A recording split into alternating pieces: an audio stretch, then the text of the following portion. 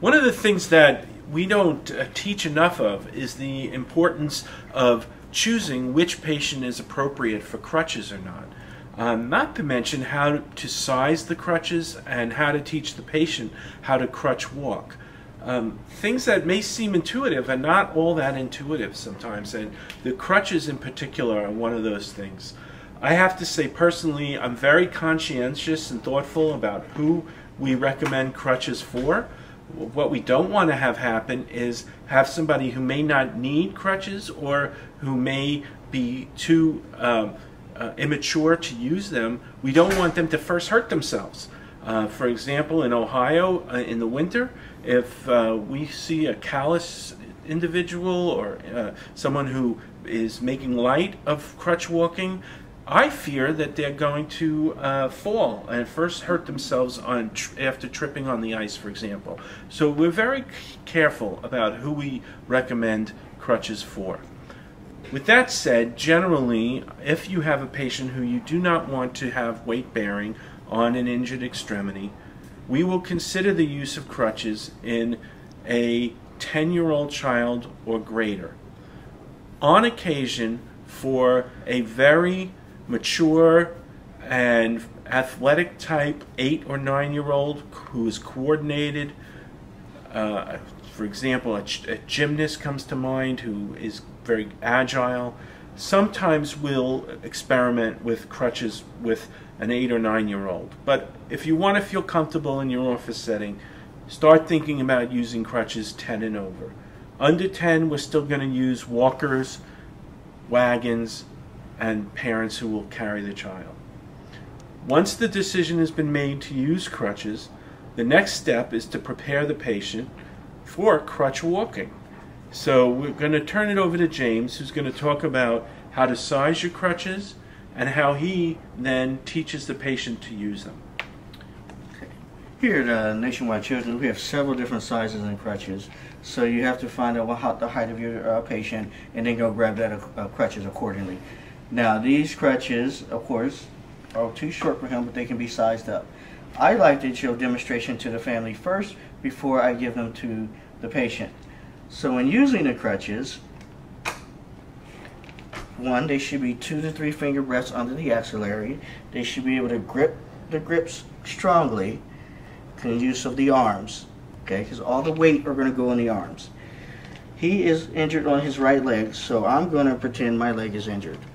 You want the crutches to be 12 inches from the good uninjured foot at shoulder length apart, okay? They are to grip the crutches, come through, stop, planked. That is one move. They tend to want to move all around with the crutches. We do not teach that. That is unsafe. So, again, good 12 inches off of the good foot, shoulder length apart. They're going to grab the crutches, put their arms into the weight of the crutch, come through, stop. Now, if they want to turn, for instance, they want to go left, you want to have them move the left crutch, pivot, right crutch, and then if they need to move again, left, right, and pivot. They do not take both crutches off the ground. One crutch has to be on the ground at all times. So, that being said, we're going to measure that. And we have to make sure these fit him. There is height in inches on one side of the crutch. I don't know what other institutions carry, but this is a guide for us to help us attain the correct height for the patient. So Zach is around 5'9". So I am going to go to that height. And I'm going to put it under his arms to see exactly where we are. So actually, do you see the slight bend in his arm? That is exactly what you want. And he needs to stand. When he stands straight, you need to be able to get 2 fingers under here. And it's exactly what I just did. So this is appropriate for him at 5'9". Alright, so Dr. Leader adjusted this one for me.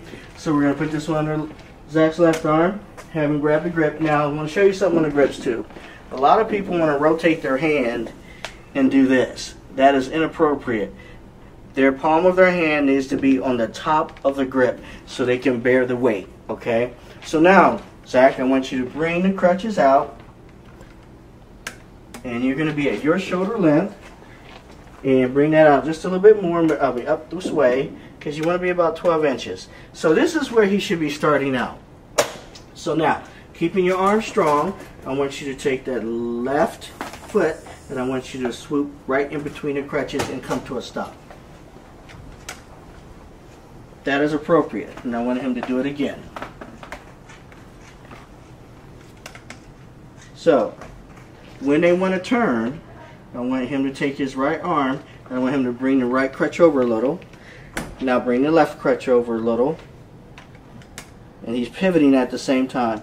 So this keeps his balance together, guys. This helps him so he doesn't stumble and injures his right leg again, okay? So, I always have them do a repeat demonstration before they leave the facility so that we know that they're safe. Okay. So the use of crutches is really one of the things that we spend the most time on in terms of disposition of the patient. We're very careful about teaching all the points that James just did.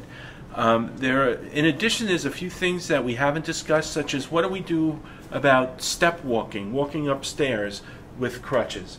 Well, we don't recommend that the patient uses the crutches independently to get themselves up or down a flight of stairs. What we recommend is that they have an individual assist them with walking up the steps, with a person on the side of the leg that's injured to make sure that they're supported and that they don't injure themselves with the crutches. Notice how serious myself and James takes crutch walking. We really want the parents and the patient to be as serious when they're learning how to use them, because they bring in certain techniques that they think are appropriate but really are not. And we're trying to teach them ways so that they don't first hurt themselves.